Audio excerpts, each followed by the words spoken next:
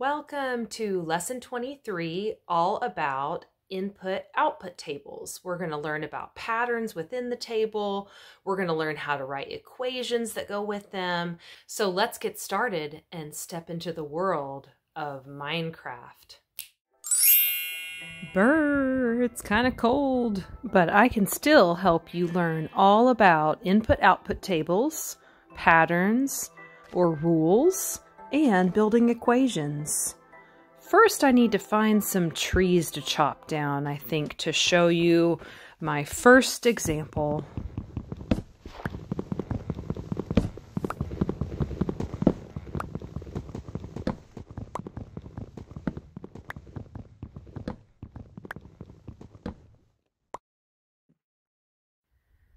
Okay, so now I'm going to take one wood block and it makes 4 wood planks.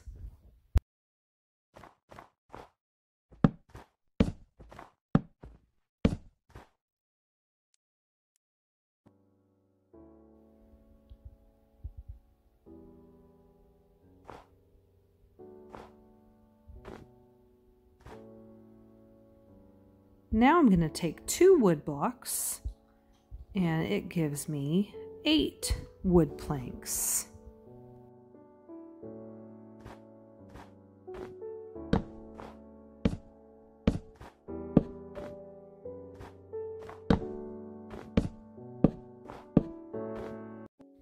What a beautiful sunset, and a perfect time to figure out a good input-output table for this information. All right, let's look at our first example from Minecraft to help us learn about input-output tables, what they are, how they work, how there's patterns in them.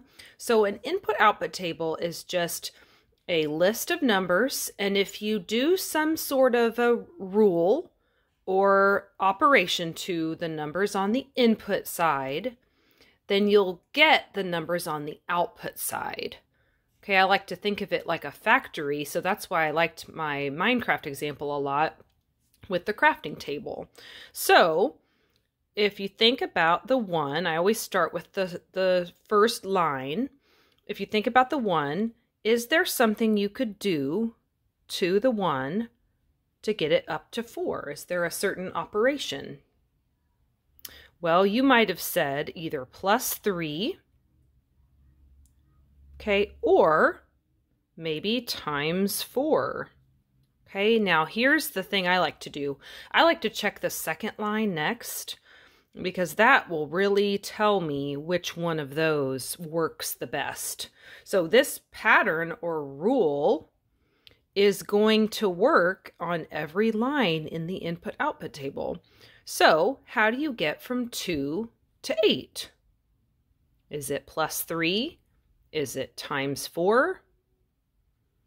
Okay, good. It's ×4. So that must be my pattern or rule, is ×4. So now, what do you think we should put here for the output? Okay, good. 3 × 4 is 12.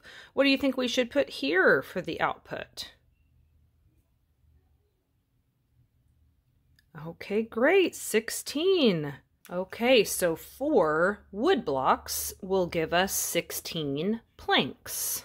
All right, now we're going to take it up a notch, because in years past, you're used to writing patterns or rules as just an operation and a number, like ×4. That's what this rule is.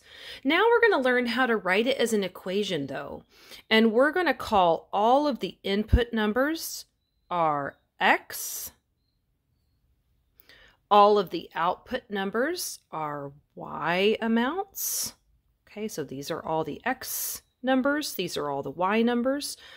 And so we're going to be able to write an equation so that I could give you any x number, and you could always give me the y number because we know it's ×4.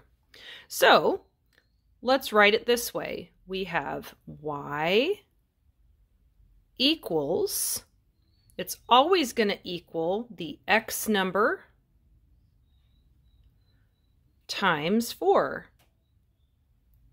Okay, and that looks a little silly like that with the X and the X. So I'm going to teach you another way to write it. If you watched my solve equations video, then you know that we can bump a number next to a variable and it always represents multiplication.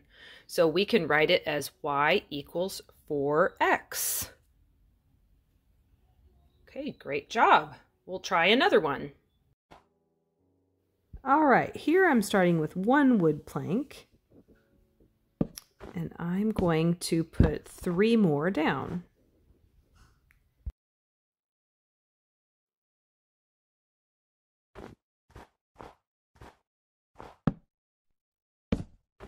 Now I have 2 wood planks, and I'm also going to put 3 more down.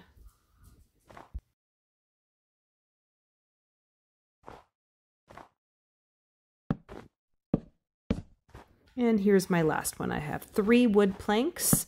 I'm going to put 3 more down. Here's our next input-output example.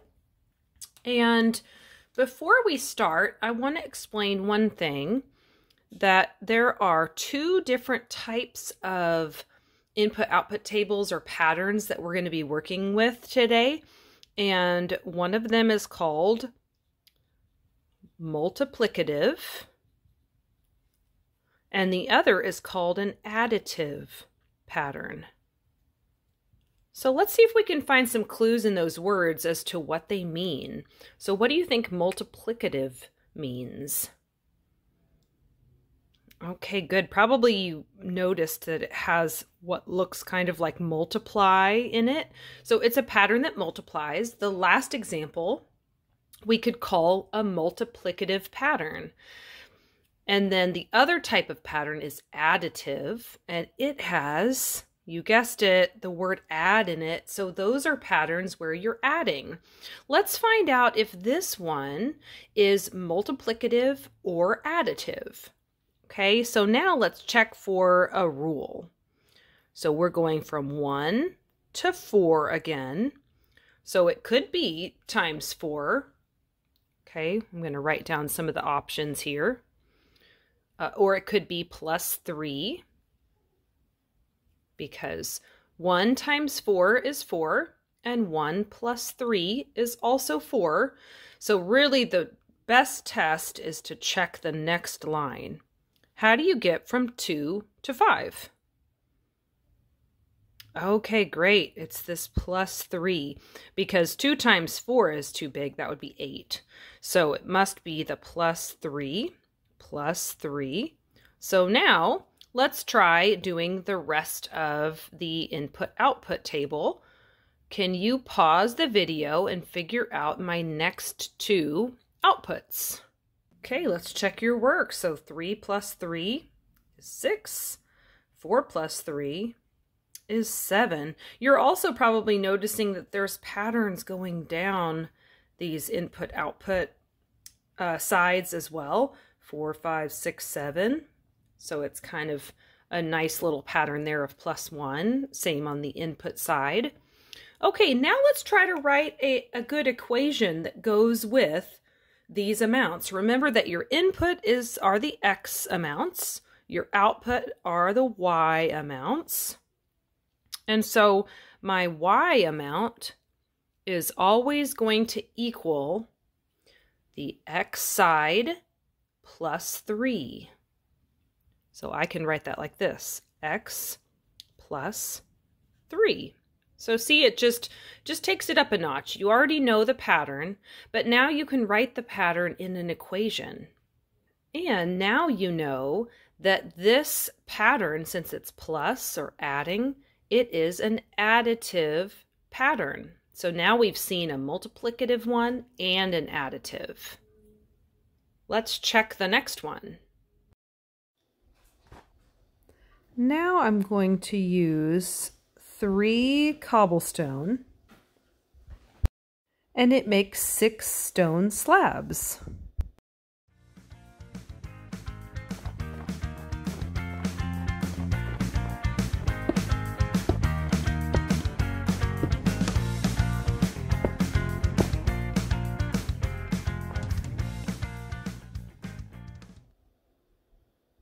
And now I'm going to use 6 cobblestones. And it gives me 12 stone slabs.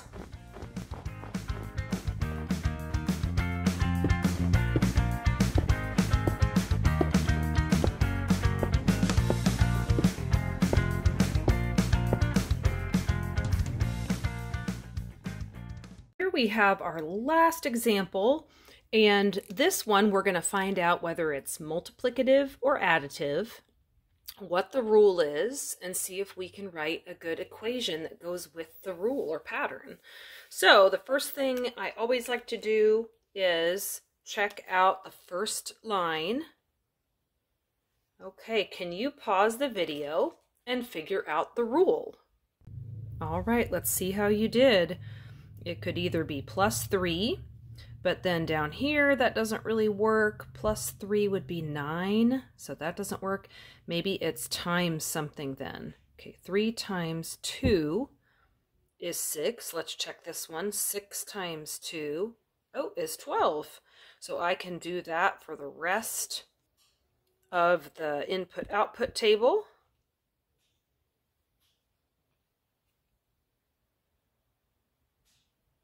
Okay, 9 times 2 is 18. 12 times 2 is 24.